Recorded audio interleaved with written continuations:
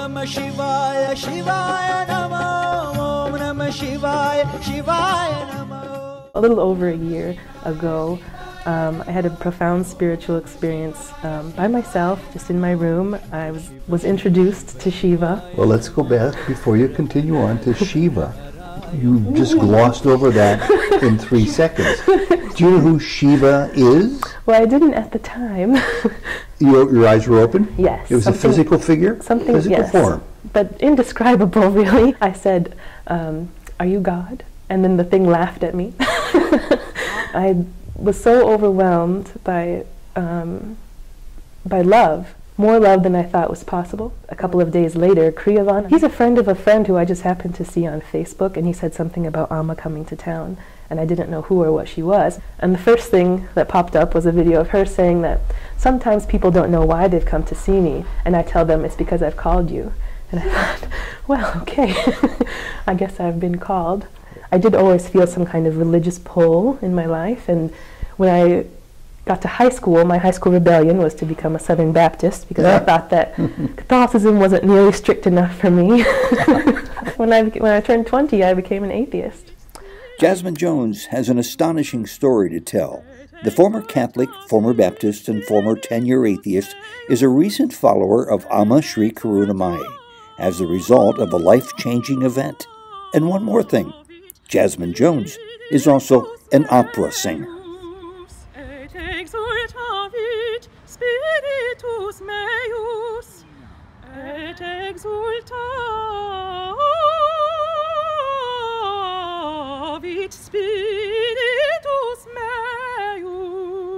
Welcome to Souljourns. This interview was recorded in Pasadena, California in the spring of 2018.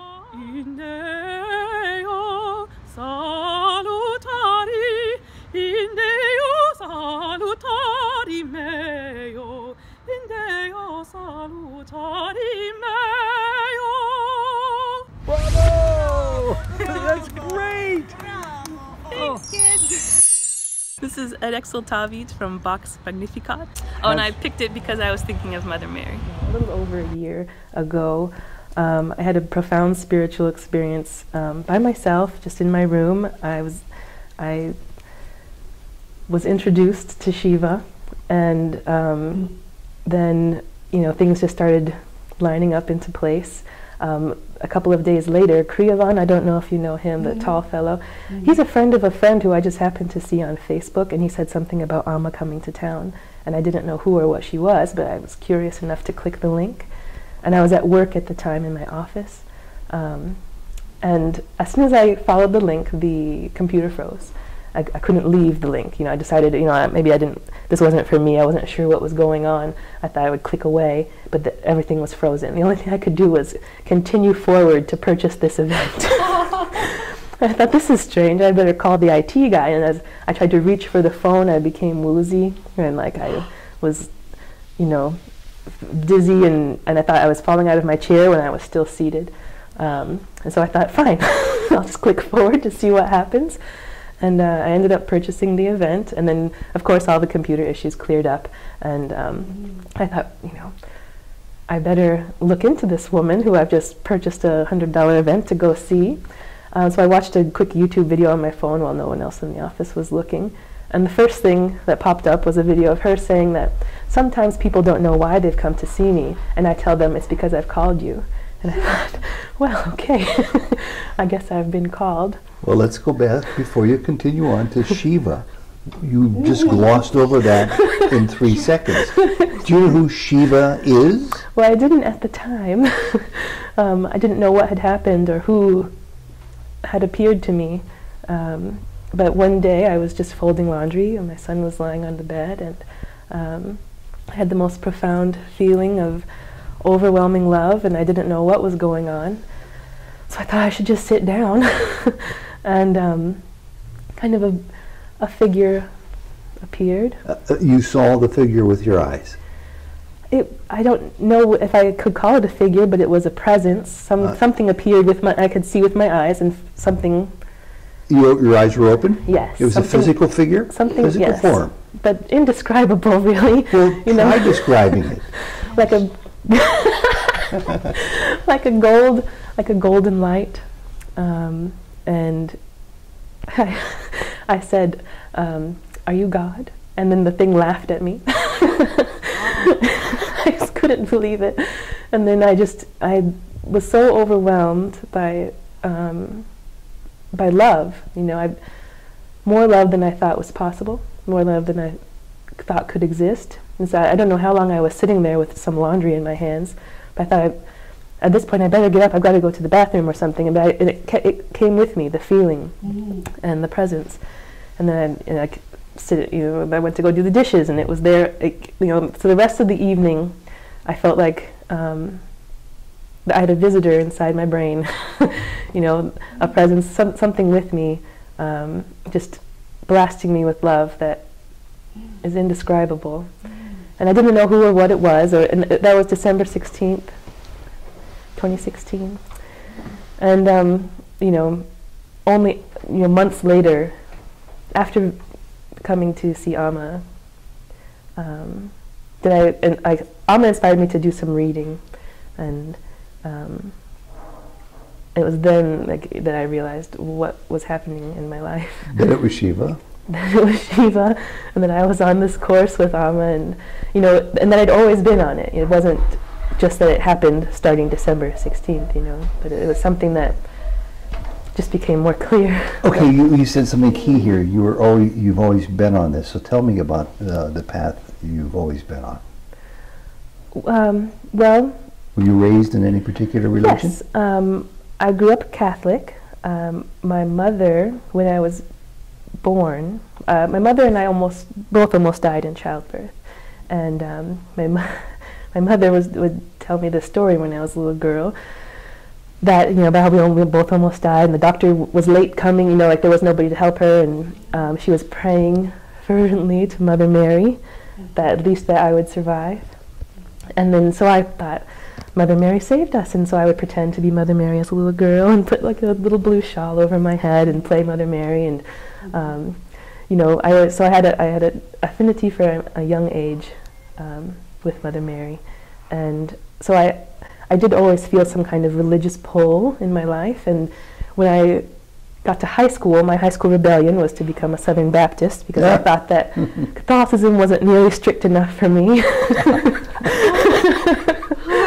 So I was baptized as a evangelical Christian and led Bible studies and was on the worship team and went on missions and became very devout in that way. And then when you found something even more strict.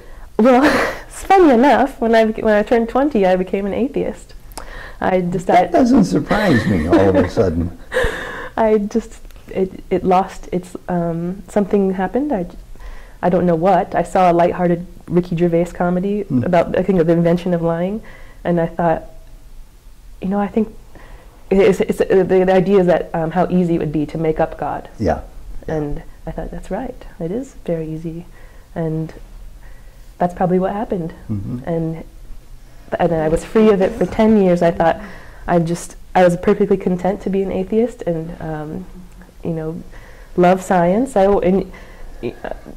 Nothing against my previous religious experiences. I just thought, this is the evolution of Jasmine. It was into atheism. And I bet you were just as loving as an atheist as you were as a Baptist or as a Catholic. It was a fine experience, and thank you.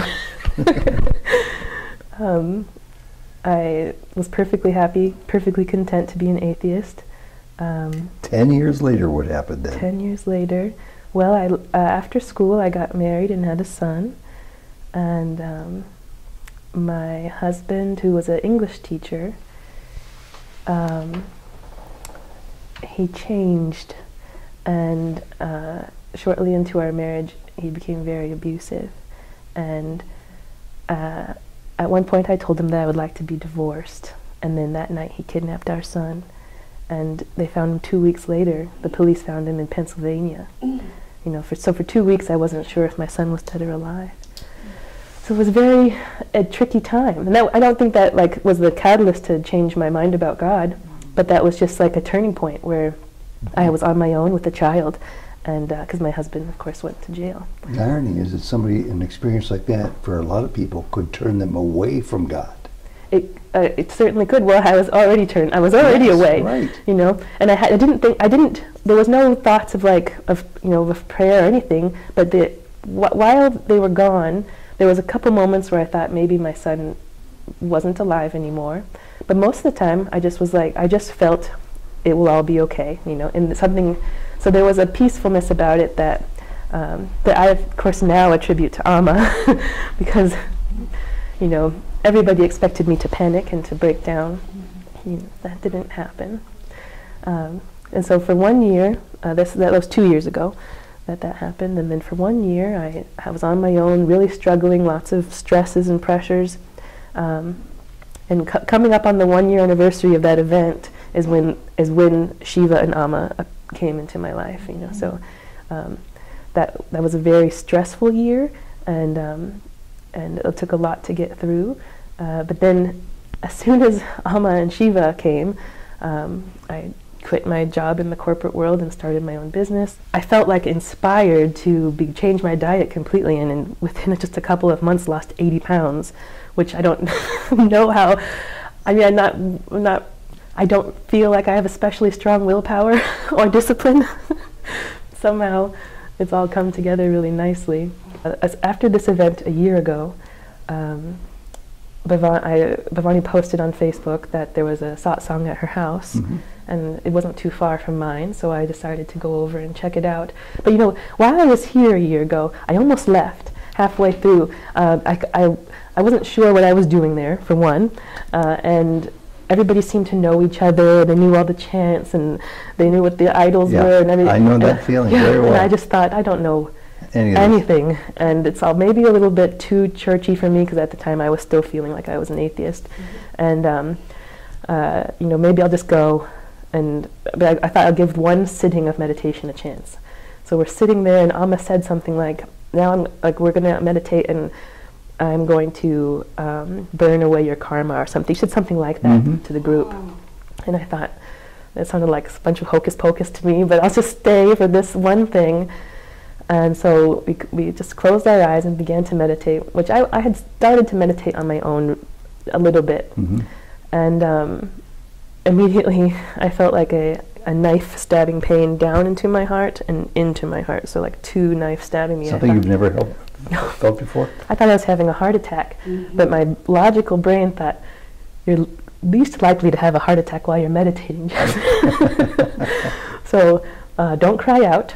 That would look weird in front of all these people who know what they're doing.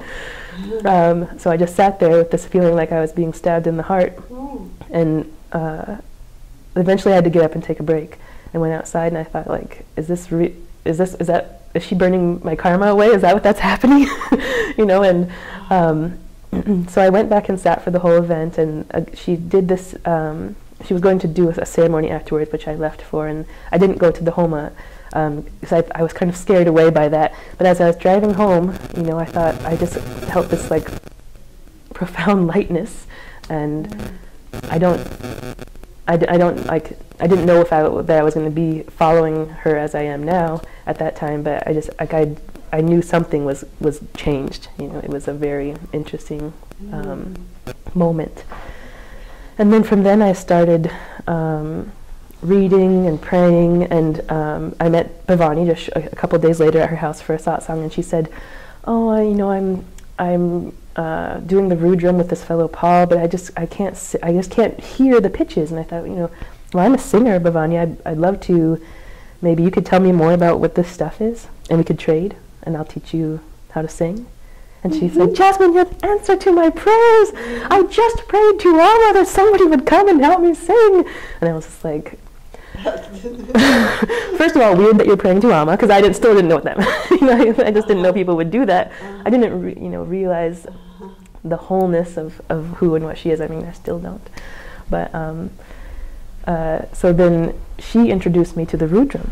And so we began chanting the Rudram every morning. Oh my gosh. Yeah, and for now almost a year, we've been doing that, and it's been a really lovely experience. Many many times feel like I've been, in the presence of a divine figure because of the Rudram, which is such a powerful prayer, and I feel so blessed to be able to learn it so early in my spiritual practice. Well, you're a babe in the woods. 1 year in, after having met Amma, are you still an atheist? No. Is this the first time you've thought about that?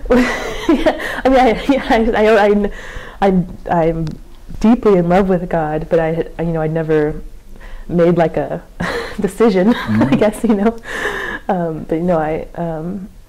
and actually through Amma and the kind of Vedic traditions and all these gurus and gods, I'd say I'm most interested and most drawn to Indian tradition, but it kind of rekindled my love for God in general, like as just this broader concept, I love Sikh tradition. I love Mother Mary. My Catholic roots kind of came back, Sure. So it's just like there isn't an aspect of God that I don't love, which is really exciting. Well, you're on quite a ride. I mean, your background is just fascinating. Your skill, your accomplishments, your gifts are outstanding. Can't wait to hear you sing.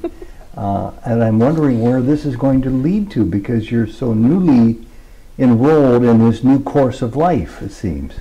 Well, this year I'd like to go to India for 6 months. 6 months?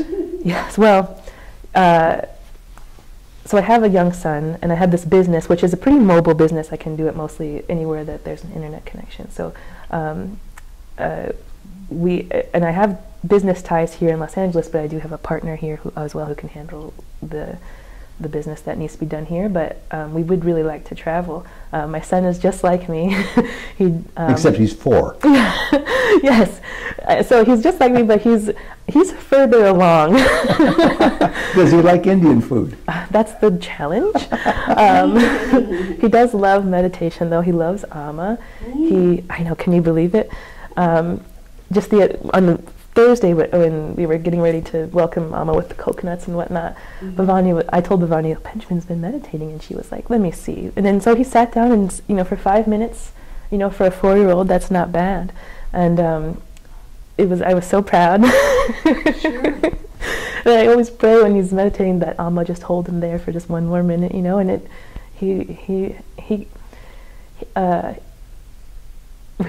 we were going to the Lakshmi temple up in North Hollywood once, with Bhavani and Prabhu. I don't know if you know him from San Francisco. And Prabhu is the chauffeur for Amma who drives her to Ojai, I believe. Oh, does he do? I'm not surprised. I interviewed him in this chair last night. Oh, okay, yes, he's a charming fellow.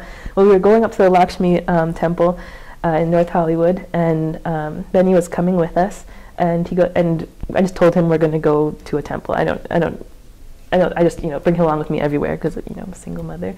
But he said, "Are we going to the Temple of Light?" And I thought, your son asked you this? Yes. And I said, maybe, yes. And he said, oh, will we get the power of hope and the power of love? No. I don't know. I don't know where he got it from, but it was so sweet and charming. And Bhavani turned around from the front seat and was like, oh.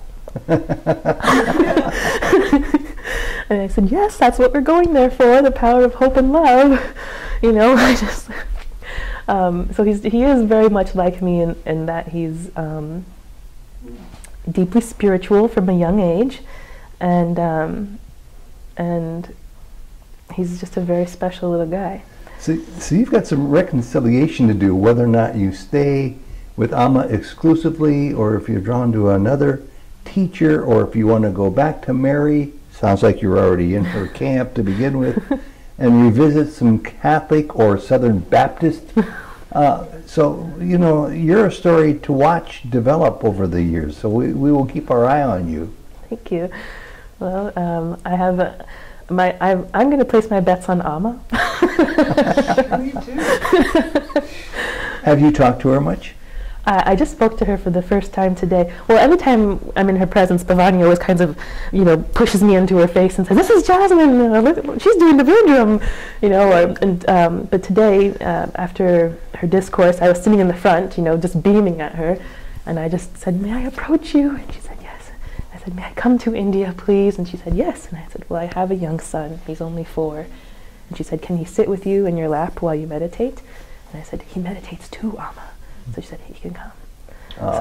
So we're going. I mean, I always knew we were going to India this year, but that he can come with me to Amma, I know. I'm so excited. You're rather fearless. You've got a lot of courage. How was it that you became so attracted to the Rudram that you actually followed through and did this? Well, from my opera singing background, I'm good at picking up languages and learning long pieces of music, for 2 or 3 hour operas. So that kind of comes naturally to me, but being so in love with Shiva and I didn't know it was a prayer to or about Shiva, but the moment I heard it, I was in. And also the master that is teaching us, his name is Paul. I won't tell you more because he really values his privacy, but his instrument is so otherworldly, that to hear him chant the Rudram, I was immediately hooked. And it sounds like a full chorus from one man, it's just something that's very, very beautiful. Yeah, you might think about going to Atlanta this year if you want to participate in the Rudram. It's 10 days of Rudram. That's what somebody was telling me, so I'm hooked. Yeah. So. Anything else you'd like to say? I don't have anything in particular in mind, but Jody? this is a really great experience. Any questions? I'm so happy to hear this story. Well, I'm already very fond of you guys from Guru Purnima. I think you stood up and you were nervous and about talking about how you organized an event, and I was just beaming with love for you, and I didn't know you, but you were I think a little shy or something, and I was just like, So that's a chanting event. Yeah, I thought that was such a remarkable thing, and you are a very loving couple, so it's been nice to see you guys over the different events. We would like to stay tuned because this is just a great story early in your life, early in your son's life, and I think it's just due to take you everywhere you'd like to go, spiritually, I mean, and you have a guru now, the Divine Mother who has told us she is Mary. So your little girl costume, now you're with her. Oh, it's unbelievable. Isn't it? Full circle. Thank you very, very, very much. And as you'll learn to say to a lot of people, Jai Karunamayi. Jai Karunamayi. Et exultavit spiritus meus, et exultavit spiritus meus, et exultavit